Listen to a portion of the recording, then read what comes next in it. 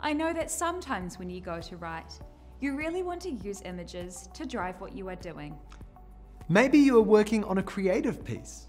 Or maybe you're using all sorts of graphics and charts and information to help you figure things out. Toolbox has a writer built specially for these sorts of applications, and it's called Storyboard. Storyboard offers you a moving carousel of imagery. Just like plotting a storyboard for a movie, you can assemble the images you want to help drive your writing. You can even change the order of your storyline if that helps you. Every image can be expanded for detail and cleverly sits to the right-hand side of your writing area, giving you space to reflect and write.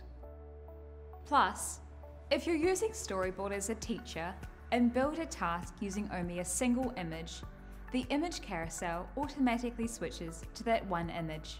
As with all the other writers, the Tools menu allows you to select or deselect the tools that are visible while you write.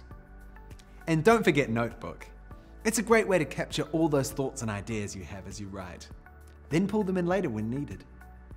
Remember, all your writing is automatically saved in the work area on the main dashboard. When you're done creating in Storyboard, click the Home button to return to the main dashboard.